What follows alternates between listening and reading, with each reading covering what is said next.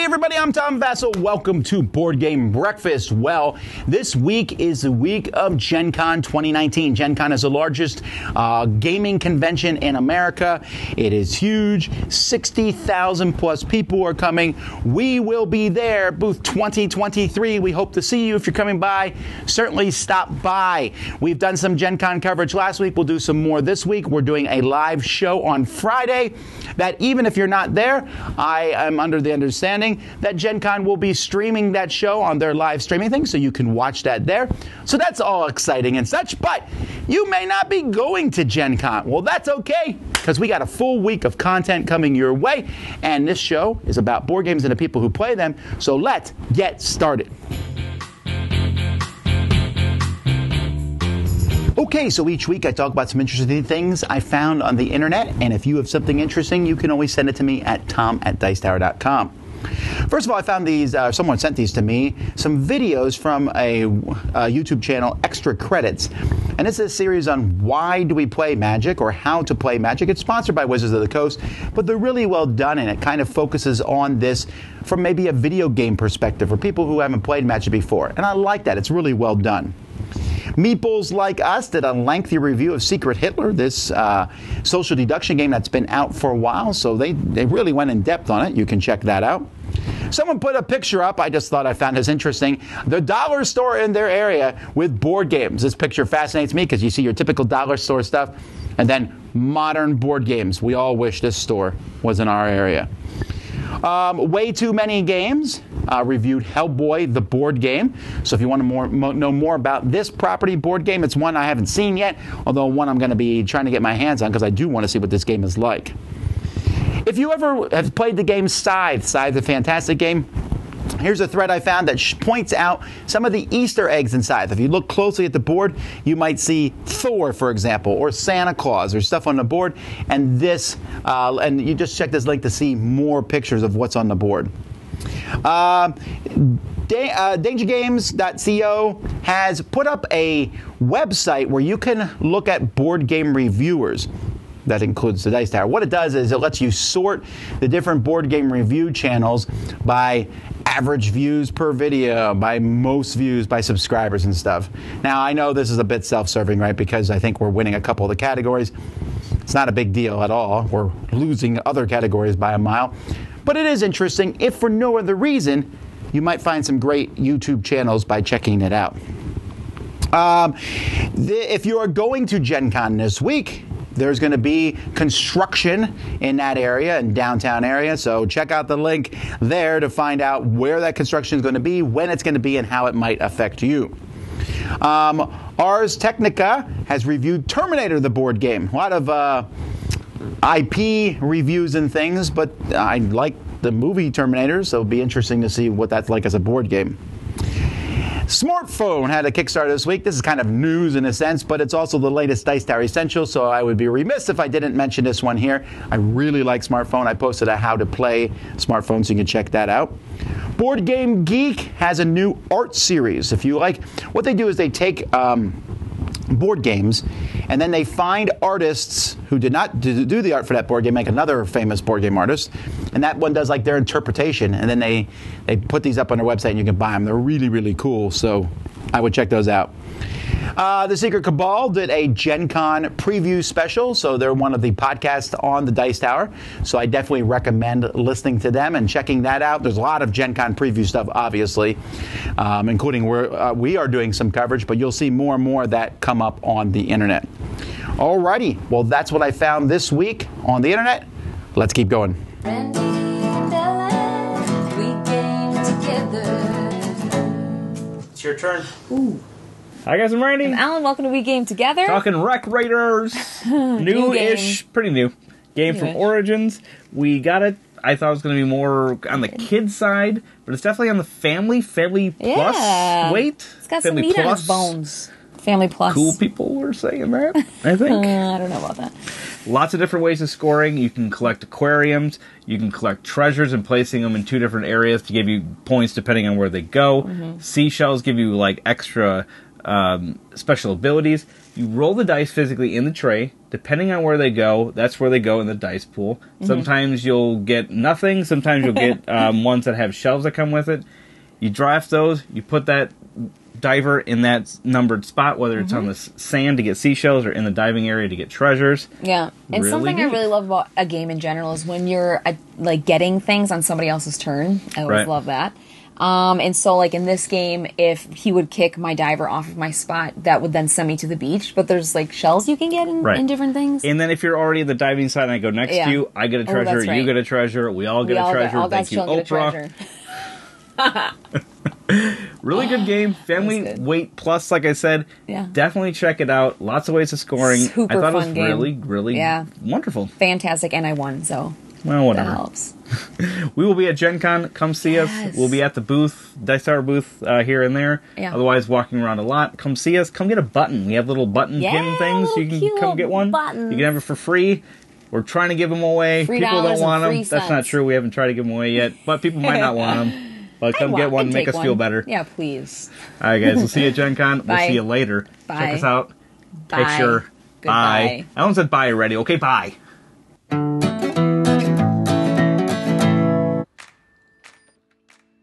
I like one of these choose your own adventure books, and I also like escape room type game. Now I've found out about the Crusoe Crew game, where I can combine both. Coming up.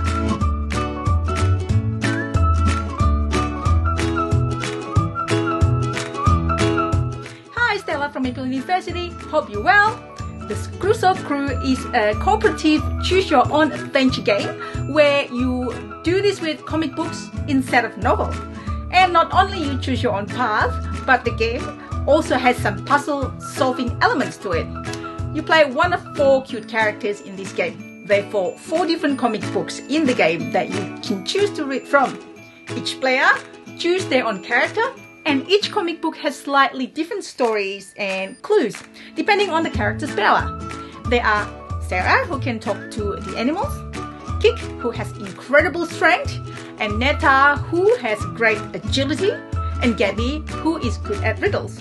It plays 1 to 4 players. The object is to explore and mainly collecting treasures scattered through the islands. Points get awarded at the end of the game, depending on a few things really. How many treasures you collected, how many players play the game, the age of the players, and so on. I can see families can have fun and play this game together. The game can also be upgraded with these treasure components too, which I think looks pretty cool. Overall, I think this is an easy to go game. Recommended age is 7+, so it is great for families. Artwork is really great throughout the comic books, and you can read or play this multiple times too. I can see there are a few options you can choose from in the book, similar to choose your own adventure style of book. Well, thanks for watching. We are Meeple University on YouTube. See you next time. Hello, and welcome back to Retro Board Game Corner. Here I have Buck Rogers' Game, Adventures in the 25th Century, published in 1979 by Milton Bradley. This is a 2 to 4 player game in which you're trying to board the Draconian ship first before your opponents. Let me set this up and show you how it works. This is what the game board would look like set up. Every player is going to pick a different color Thunder Fighter and start it at the start space that matches that color.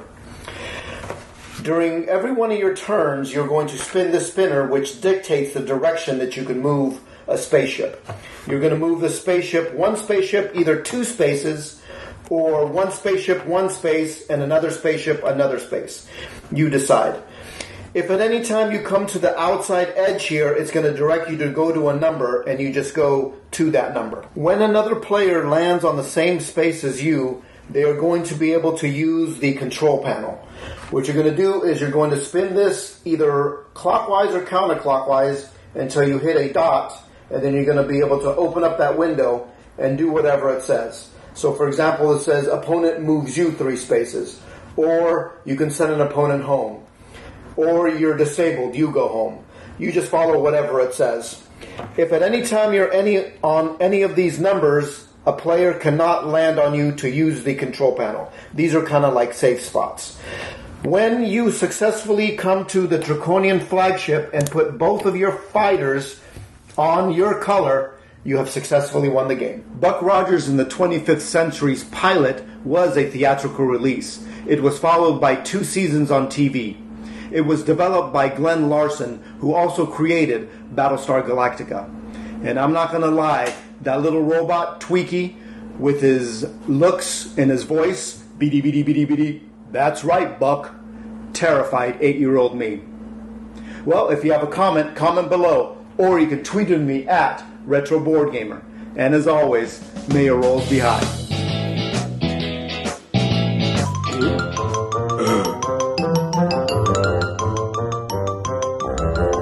Coming from the Dice Tower this week, well, a full slate of reviews, taking a look at the Undo series, Llama, which was one of the games nominated for the Spiel des Jahres, Horrified, a couple abstract games, Shobu and Pastali, the Macho Koro Legacy, so a lot of those are coming out. Also, on Tuesday, we're going to be putting up, or tomorrow if you're watching this, our podcast where me, Eric, Mandy, and Suzanne all take a look at the games that are coming out at Gen Con and talking about what we're looking forward to at that convention. And also, there's going to be a little bit of other coverage for Gen Con. I'm doing a top 10 small games coming out at Gen Con. Sam is going to be in the studio all week. He's not able to make it to Gen Con, so he'll be doing Gen Can't videos, live stuff here from the studio. And of course, we have all the different podcasts on the Dice Tower Network. I'd like to point out one in particular, Board Game Design Lab. You can check out one of their podcasts where they interviewed Jim Brieger, a freelancer in the game industry, and what it's like to be a freelancer. Lots of other great shows in the Dice Tower Network, and you can find all that at dicetowernetwork.com. Hi, we're Board Game Opinions. I'm Jonathan, Steve, Amy, Mark, and this is our speed quiz where contestants are attempting to guess as many games as they can within a certain category. And this week's category is dexterity games. Now, you can have anything from the top 1,000 on Board Game Geek. There's actually only 23 dexterity games that fit into the top 1,000. Again, as always, it's 2 points if it's a game I haven't played, or 1 point if it's a game I have played. And we're going to start with Amy. Off you go. Catch the Moon. No. Crokinole. Yes. Clask. Yes. Go on. Rhino Hero. Yes. Flick 'em up. Yes. Does the Rhino Hero 2v2 one count? Super Battle. That one. I'll give you that. Yes. Beasts of Balance. No. Catacombs. Yes. Jenga. No. I'll open it to the Flick 'em up, Dead of floor. Winter. No. Rampage. Or Terror in Meeple City. They changed the name. Yeah. Neither. Oh, sorry. Yes. Terror in Meeple City is on the list. Yeah. Bucket King 3D. No. There's a few more popular ones here. A little bit of time left. I'm blanking out. Just a Bind. No. Subutio. No. Abalone. Is it? No. Everything else. Oh, Still Dimension. Time. No. Dexterity. Making games. Oh, No. Ice School. That was it. Right, let me toss up the scores and see how they did. Okay, I've added up the scores. Steve got 4, Amy got 2, and Mark also got 4, so it's a tie this week. Other things you could have had were Bowsack, Dungeon Fighter, Fireball Island, Fuse, Ghost Blitz, Ice Cool, which they got just after the time finished, Junk Art, Meeple Circus, Pitch Car. So there were a few that they could have got there. Did you get any that they missed? Thanks very much for watching. We'll see you next time. Bye. I'm Doug Jr. And I'm Doug III. You're watching a Fellowship of Meeples with Doug and Doug Gaming. Well, recently I saw a movie trailer about a movie called Harriet. It's about Harriet Tubman, the former slave who risked her life to lead others to freedom through the Underground Railroad. If you are unfamiliar with American history, we would highly encourage you to go ahead and research Harriet Tubman because her story is very inspirational. And of course, that reminds me of a game called Freedom, the Underground Railroad, which is designed by Brian Mayer and published by Academy Games. The entire subject of the game's topic matter is very sensitive, but they did an amazing job at creating this game, and it's not only fun to play and strategic, but it is super educational as well. Each player will take on the role of leaders from the Underground Railroad and attempt to move slaves from plantations in the southern U.S. to freedom in Canada, all while avoiding the slave catchers whose movements correspond to the role of these dice. Players will purchase tokens to raise funds and move slaves across the country. They may also purchase abolitionist cards to help in the effort. Watch out for the opposition abolitionist. Each round, more slaves are added to the plantations from the slave market.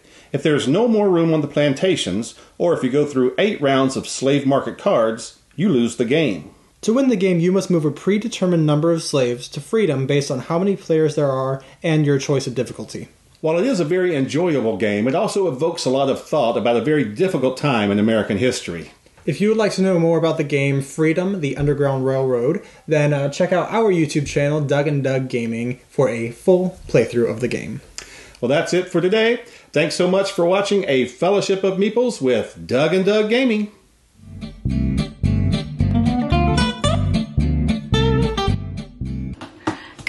Everybody, I am here to share with you a second installment of the Good Sports Spotlight. Monique from the UK emailed me the other week and she was telling me about her boyfriend who is a gamer, but he's really into League and Apex online gaming. But he's the one that introduced her to board games. He got her a ticket to Ride Europe and it hooked her, and now she's always wanting to play board games. And he is always playing with her, even though he'd probably rather be on the computer. So thank you, Monique, for sharing your story. And thank you, Jake, for being an awesome boyfriend and playing games with Monique. So I really think this is a sweet story, and I think that the more we thank people for playing games with us, the more they'll be willing to continue. That's the idea anyway. So I think it's really important to just remember that board gaming is about people and bonding with people. And so not to push them to constantly be trying new things, but just reminding them like you really just want to spend time with them. So anyway, if you have someone in your life that's always playing games with you and you really appreciate that, go ahead and send me an email and I will put it in a future segment. My email is almostaboardgamer@gmail.com. Thanks for watching the Board Game Breakfast, and I hope you guys have a great day.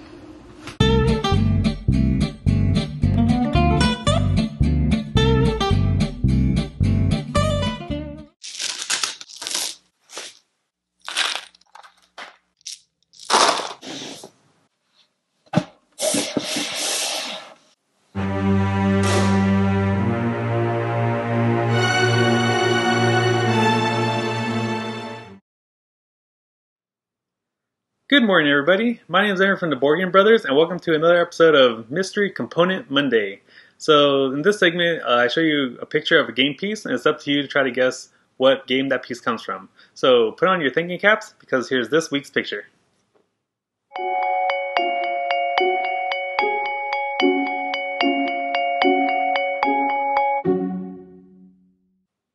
Okay, time's up, pencils down, and thinking caps off. Now, the answer to this week's question is Ice Cool. Ice Cool is a dexterity flicking game where each player controls a penguin in a school made of ice. The penguins just can't wait for lunch, however, so they cut class and try to sneakily eat some fish. But they have to be quick about it because guarding the fish is the hall monitor, and he's trying to send all the hungry penguins back to class. A round is over when either one penguin has collected all their fish, or if the hall monitor catches all the other penguins. Players secretly get cards, which are valued 1 through 3, for every fish they grab, or for every penguin they catch. Each round, a new hall monitor is selected, and once every player has had the chance to be the catcher, the game ends and the player with the most points wins. Ice Cool is definitely a game worth checking out if you want to have an exciting and fun time trying to spin your way to victory. And with enough practice, you can even jump over walls. And that's this week's game. Congratulations to everybody who got it right, and for everybody else, don't worry about it, there's always next week. But until then, I hope you all have a happy breakfast. All right, what's getting added to the library this week? Well, North American Railways. Wasn't a huge fan of it personally, but I think some people will like it. Who's It? I like that party games in my library. Terror Below. If you want to fight some worms, it's a lot of fun. Dust in the Wings. Such a pretty game. Glad to have this one.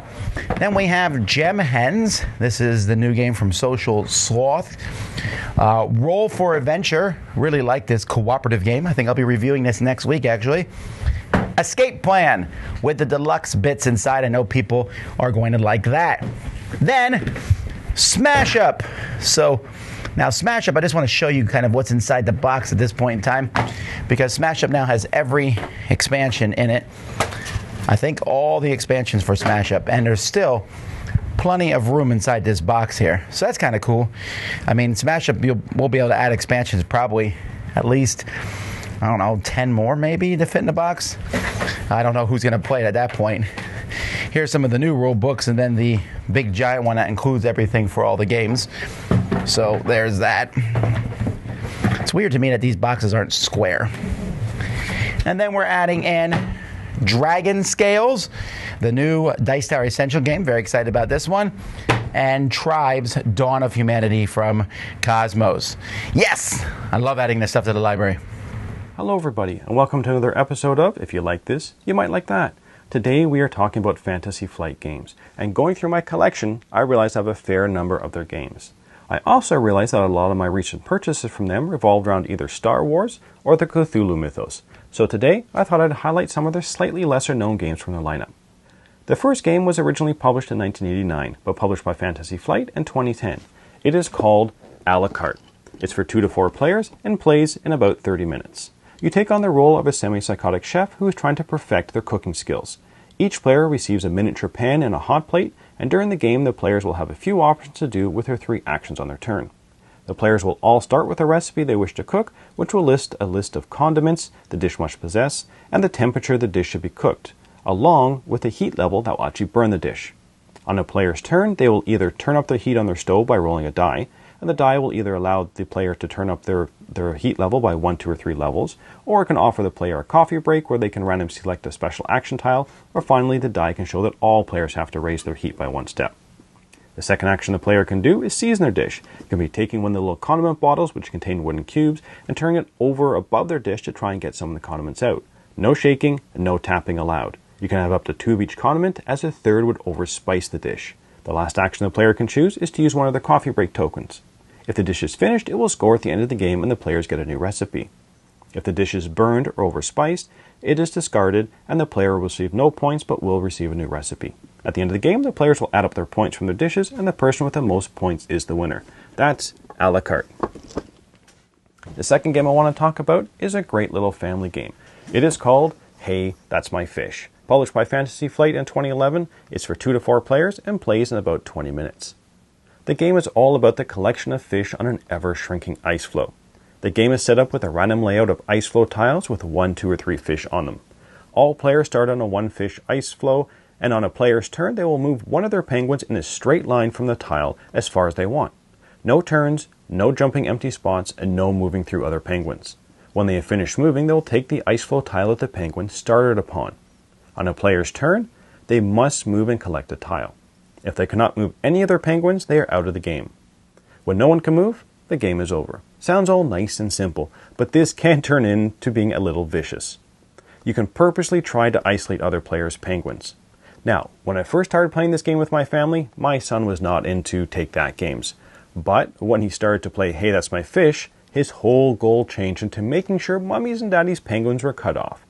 And because you start with a few penguins based on player count, having 1 penguin trapped is not the end of the world for a player.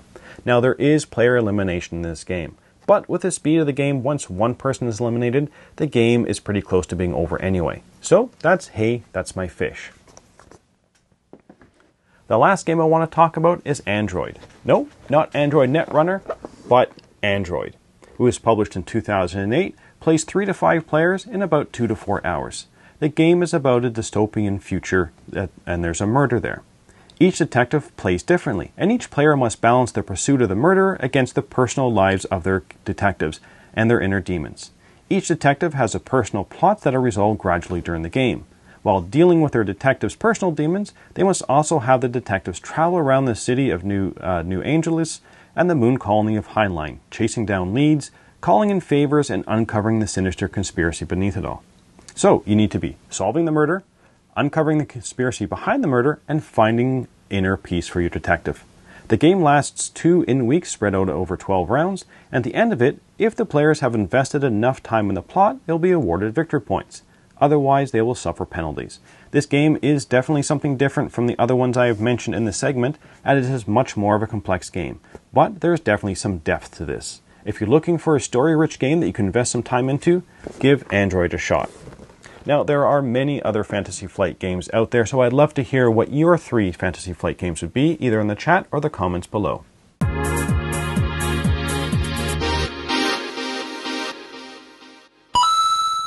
Hey guys, it's Mental Health Minute, and happy Gen Con. I know some of you are attending Gen Con, some of you may have already attended depending on when this comes out, and some of you are attending other types of cons that are different and more local. I want to talk about people who go to these cons, and sometimes gamers or people in general can have trouble with crowds and a lot of people that they don't know. It can make them uncomfortable. But the draw of the event is so big that they have no choice in their mind but to go. So I want you to be able to be careful when you're at these events and know that some of the people there might be uncomfortable, but they want to play games anyway. So it's about being as friendly as humanly possible, giving a nice smile. If someone is talking to you and you feel like, oh, they're not really into this conversation, or they might, be a little uncomfortable, just back down a little bit. It's not personal. It's never personal. People just have trouble with large crowds sometimes, whether they're walking around or they're with new groups of strangers that they don't know and they're trying to get into it, but it's a little more difficult for them. It takes them different amounts of time. And sometimes that can bother people and be like, oh, why is this person not even talking to me? Why are they not listening to me? They might be. You just might be having trouble recognizing their discomfort. And their discomfort isn't based off you. Their discomfort is based off too much of a suffocating atmosphere in their mind. People are moving back and forth and doing all these things and rushing around because there's a lot going on. And sometimes that might just overwhelm somebody. And if you're one of those people, I suggest you try anyway. Bring a friend. Try something new. It might help you a lot. Have you had an experience like this at a con before? Leave it in the comments below. But my name's Nick. Enjoy your breakfast. Hey everyone, today on To Paint or Not to Paint, I'm going to take you through Spectre. Hey everyone, Matt here from the Plastic Canvas, and welcome to Paint or Not to Paint, a series where I quickly take you through a game and then talk about whether I think it's worth spending the time to paint the miniatures in it or not. And today we're taking a look at Spectre Ops. This is a 1v all hidden movement game where one player takes on the role of an agent who's trying to sneak into a facility, complete some objectives, and then get back out, while everyone takes on the role of the hunters who's trying to track the agent down and take them out before they can get out. So, is this game worth painting? For me, this is an absolute no-brainer, yes. First of all, it's an awesome game, lots of fun, really stressful regardless of which side you're playing on, so you're putting in the time to paint a game that is lots and lots of fun. Now also, there's only 8 minis in the game, and while they're not the most detailed minis going around, they are far from the worst. And so, even if all you do is a base coat or a base coat and a wash, within 45 minutes to an hour, you can have each of these painted up. So within a weekend, you can have them done, ready to go. Now also, the main way that the theme comes out in this game is through the artwork. That board especially, there's some cool lighting effects going on there. A lot of it looks like it's under low light, and with these being just grey plastic, they are removed from that a little bit, and so painting them up really immerses them in the theme and helps all of that be brought out.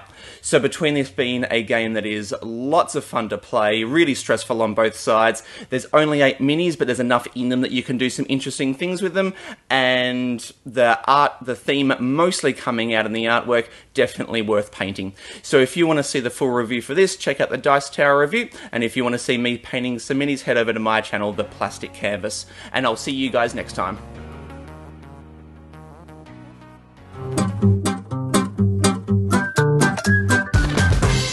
much Gen Con coverage, right?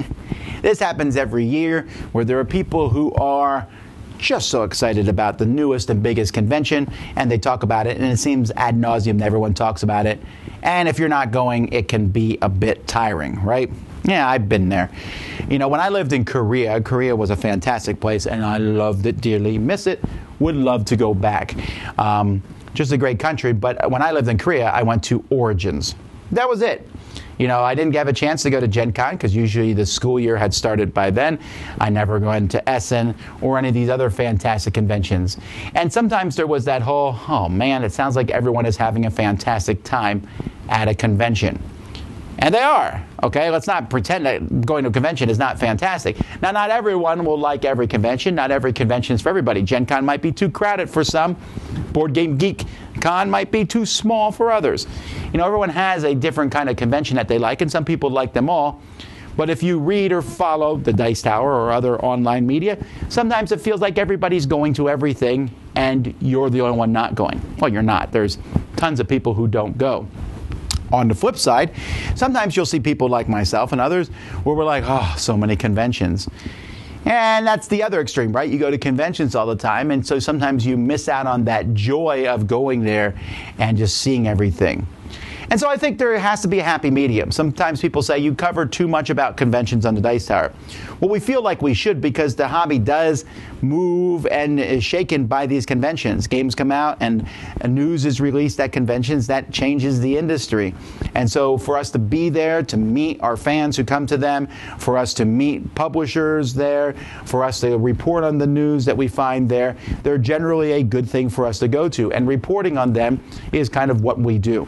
Not to mention, that is what a lot of people like. Look at our top 10 anticipated games at Gen Con last week. A lot of people watched that because it was something that people are interested in.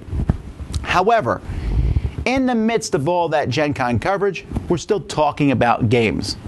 And so I get that it can be overwhelming sometimes. It seems like all we do is jump from convention to convention, right? As soon as Gen Con's over, I'll be talking about Dice Tower Retreat. And when Dice Tower Retreat's over, I'll be talking about Essen. And when Essen's over, so on and so forth. And in a sense, that is how my life works. I'm always building up to the next convention. But in between those conventions, we're playing games. And the point of conventions is playing games. And playing games is so I can spend quality time with other people. That is why I play games. Now, some people play games. Playing games is fantastic, and I like games, and we talk about games that are good or bad. But it's all about the people. And why I like conventions is because I get to meet people there. But if you can't go to a convention because of time or money, I don't ever want anyone to feel like you are less of a gamer in that sense. You're not. You're not even really missing out. I mean, you are missing out on a fun experience, just like you're missing out on Disney World if you don't get to go there, or missing out on seeing the Grand Canyon if you haven't been there, or missing out on a Hawaii trip if you haven't been there. There's lots of things that all of us, we can't do. I've never been to Hawaii. I'm sure it's a fantastic experience. I just haven't been able to make it. And when people come back from Hawaii, they show me all these pictures, and it's like, wow, that looks fantastic. But I don't want to ruin other people's joy. If they've got to do something I haven't, that's fantastic. But I also don't want to fall into this, well, I can't do all this. Because we do live in an age where even though you can't get to Gen Con, you can participate. They have live streams that you can watch. You can get the games that Gen Con has pop-up booths this year, or pop-up like conventions all over the place, in the sense that you can go to your local stores and get some of the games the same date they're released at Gen Con.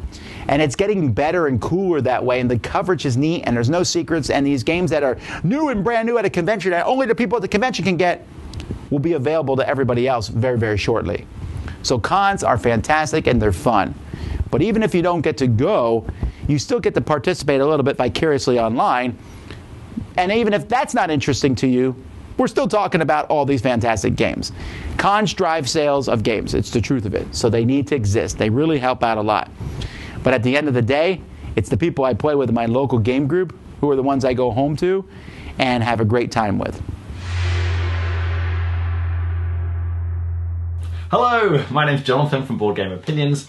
Now, I probably have more Fantasy Flight games in my collection than games from any other publisher. I have my games sorted by type, so I have my Euro games in one section, party games in another section, and at the top, just out of shot there, I have adventure games. And I think at least half of my adventure games are Fantasy Flight games. If there's one thing they're known for, it is big box adventure games, and they do it really well. I've bought and played their games for years and years and years. From the classic Descent, Journeys in the Dark, the kind of dungeon crawl, Overlord, one versus many, through to the much more modern Lord of the Rings, Journeys in Middle-earth with the app integration. They have done adventure games really, really well. They don't just do adventure games, they're also well known for doing LCGs, the living card games, which is a format I'm a big fan of, much prefer them to the CCGs. This is the Lord of the Rings 2-player cooperative adventure game, and I've played this for hours and hours and hours. I've got loads and loads of expansions for this and just had a whale of time, particularly playing this one with my son. So if you want games that are going to draw you in, give you a sense of storytelling, tense decisions, Arkham Horror, very tense all the way through. You always feel like you're about to die, and when you squeak out that win at the end, it's very, very satisfying. So the mechanisms, I think, historically have not always been great in their games. Particularly this one can be very unwieldy, it can really go on. Some of the games go on for a long time, particularly if you're not used to it. But I have to say, in recent years, they've made a big effort to improve their mechanisms, and it really shows. The latest version of Arkham Horror, the mechanisms are much tighter, it's a much better, more streamlined version than the second edition, which is the one I've got. This latest Journeys in the Middle, Lord of the Rings, the Journeys in Middle-earth, is fantastic in terms of the mechanisms, very interesting gameplay, again with the app, lots of interesting decisions to make, but the theme, the storytelling, that's the thing that really comes through again and again. In terms of a publisher, I don't think there's any publisher that does that kind of theme and storytelling better than Fantasy Flight Games. My name's Andy and welcome to Potable Gaming, the show about games which are fun to play in pubs and cafes. So today I want to talk to you about a fantastic little abstract strategy game named Camisado, specifically this pocket edition here. This game is very cool. It's a chess-like game in which you're trying to get your pieces from one side of the board to your opponent's side. And when you do that, you either win the game or you'll score a point and you'll reset to start again to try and score 3 points. However, what makes this game really interesting is the really cool movement mechanics. So say, for example, I start here with a black piece as the purple player. I will pick this up and move it as many spaces forward as I like, or diagonally. So say I move it 2 spaces forward and land on an orange square. This now means my opponent has to move their orange piece.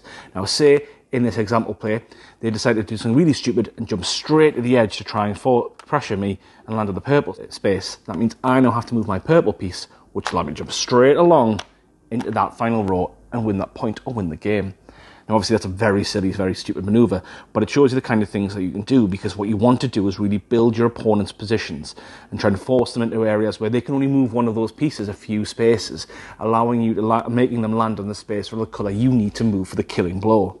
As the game goes on, if you play the multi-point variant, you get special abilities where you can flip over the pieces once you've reached the end, and they can push pieces out of the way and score more points when you get to the end. Honestly, this is a brilliant little strategy game, and this pocket edition is absolutely fantastic.